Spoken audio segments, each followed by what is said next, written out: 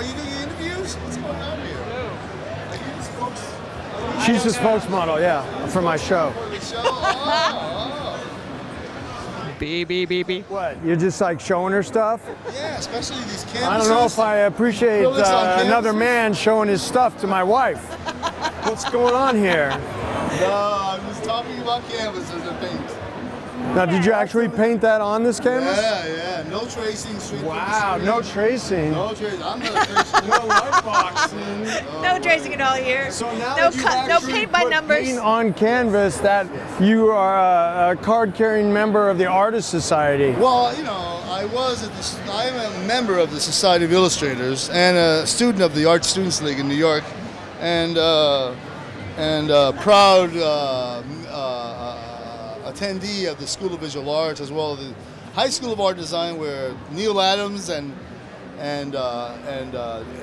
Dick Giordano and many other great comic book illustrators attended high school at. So, you know, I love going to these halls and having been part of certain parts of history, you know, and being a New York artist, I appreciate, you know, the art that comes out of it. There's like John Singer Sargent, and there's like so many New York, they call them Hudson School. The Hudson Valley School. Yeah, they're great painters. So. And there's N.C. Wyatt's up there, right? Yeah, and N.C.'s more in Pennsylvania, Philadelphia. But that's in the cartoonist, I don't need that. Oh, that's the Art Society of Illustrators. Yes. They have an N.C. Wyatt up yes, there. Yeah. Robin Hood. They have a Norman Rockwell on a wagon, stagecoach. and Tom Hanks offered them $1 million. They turned it down. I go, no. This Norman Rockwell is the only one we have, and we're not. And it's just some innocuous stagecoach scene, right? It's giant, though. It's large. I know it's big. Like bigger than life. But it was like beautiful. a story illustration from the maybe late 30s, maybe? Yeah, easily in the earlier 30s, yeah, easily that sort of era, yeah. But that N.C. Wyatt Robin Hood one is like probably my favorite. Oh yeah, that's the N.C. Wyatt stuff, yeah. Now those hang at the Brandywine in Pennsylvania. And I go there like every 5 or 10 years, and they have the Cartoonist Society have that? No. Where did I see that? You gotta go. Well, they're traveling shows, but their original shows, those stay permanently, and they move around occasionally, but those stay permanently at the Brandywine, which is somewhere near East Stroudsburg. I don't know if you guys been to that part. No, yeah. And then I tend to go up to upstate New York to see the Norman Rockwell Museum up in the Fort Freedom Museum. Yes. I sat there and cried one day. I looked at these. I don't think I'll ever paint like this. These are giant. These are. They're wonderful. I said these are going to be godlike event, because eventually in the digital world, people are going to forget how to paint. I go, you mean a man actually painted this? Like, you know what I mean? Now, do you know the history of those? That was there was an a war commercial job. For an insurance firm or something. Something like that. Yeah. I know it was a commercial job. It's based on a speech by the president, because he was trying to empower the nation about like freedom of speech and freedom of fear and freedom of wants. Like, let's become better than we are. You know, it's freedom. Inspired. But the most famous one is the Thanksgiving. Oh, and that's but then there's the black. Want. Yeah, but then there's the but then there's the African girl who's being led by the FBI, and there's tomato stains because it's the first black girl in Alabama that went to a white school. So he's capturing like history. These are wonderful, and they're all up there. It's upstate. Stockbridge, Mass. Yes. Stockbridge. It's the first 3 exits after the New York interstate, and then you get on the Stockbridge. It's the furthest Mark west. Texeira, Human GPS. Love it. Love these museums. And then I go to France. I go to Musée d'Orsay, the Louvre. Oh my God, the d'Orsay is my favorite museum on earth. All the Orientalist paintings. Well, they got Eng. They got these giant headnotes, like cutting people's heads off, and like just beautiful works of art. But what I love about that is when you sit in the main auditorium, and it's a converted train station, and it's all natural light. Yes. It's pouring just in. Yes. There's no other museum in the world like it, where you can see these things in natural light. Yes. And those statues, the Rodin statues in that main plaza auditorium. Just the most. I sat there and would just sketch those when I was a kid. It's funny. And I was in Paris. You're such an appreciator. You're not an artist, but you appreciate. No, I was. I was a photographer. I was a visual artist. I was a commercial artist. No, to hear from coming from somebody who doesn't paint. It's like, wow, that's amazing. Because to me, it's an obsession. My wife thinks, oh, you thinking about art? Yes, I can't take it. That's awesome.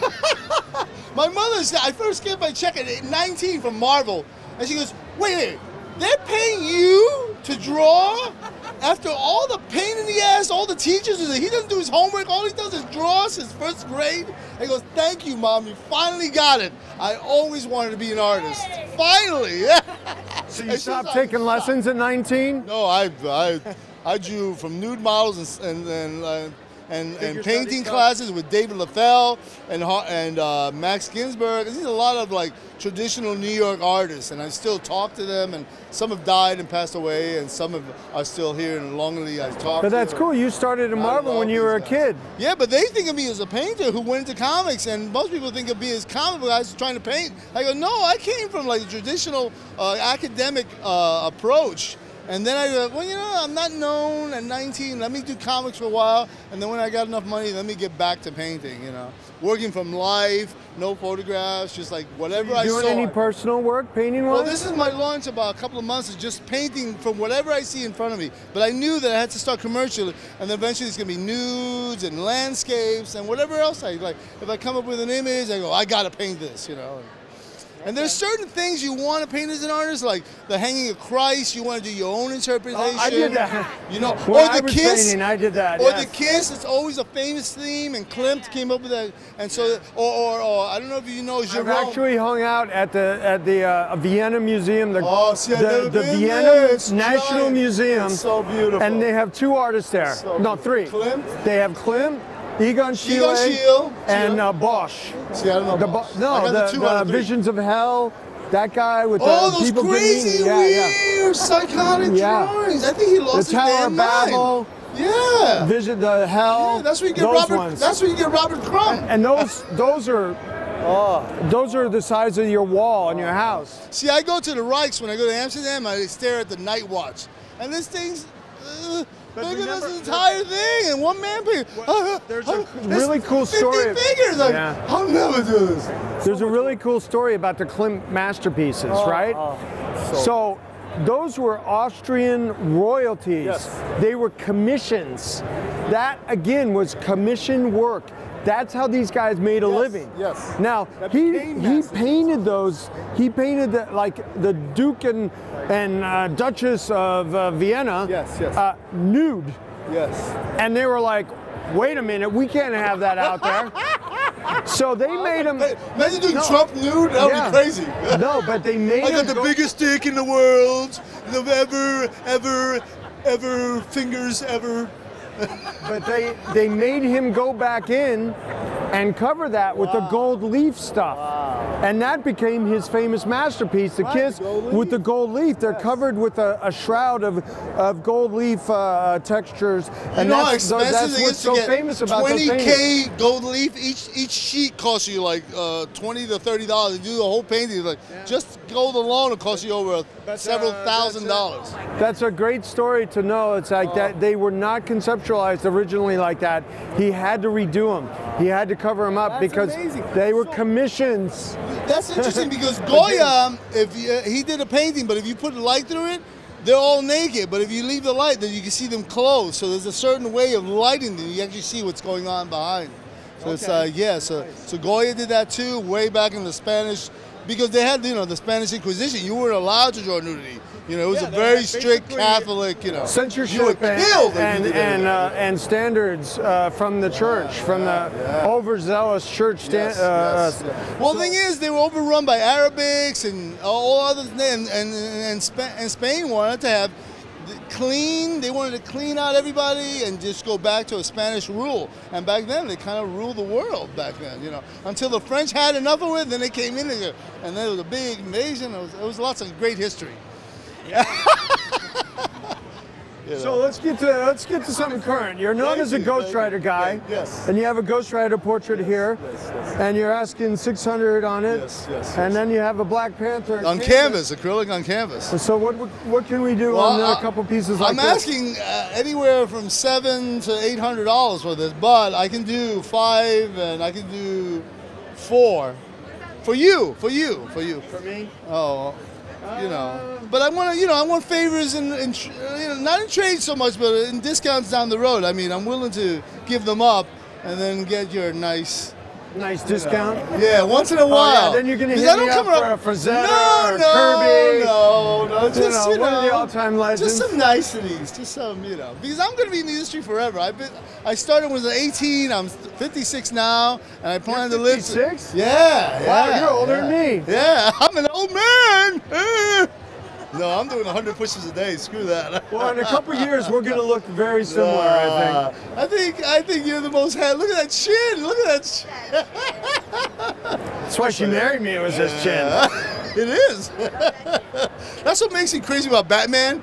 You got a Ben Affleck chin, and there's nobody in Gotham who has a chin like that. They go, come on, there's only 4 guys with a chin like that. It's like, this guy, Ben or you. Affleck, Anthony Snyder, in that order. And there's some other guy who's like, you know, Kirk how many guys with a chin like that? You know? Kirk Douglas and Dudley Do-Right from the cartoon.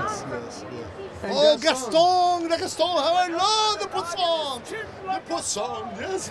No one's got a chin like Gaston. That's cool. Mark, it's a pleasure talking to you. You're great. I always say you're full of personality, if not talent. Love my work. I never had a job in 50-something years. This is my career. My mother's always going, why don't you get a real job? I go, this is my life.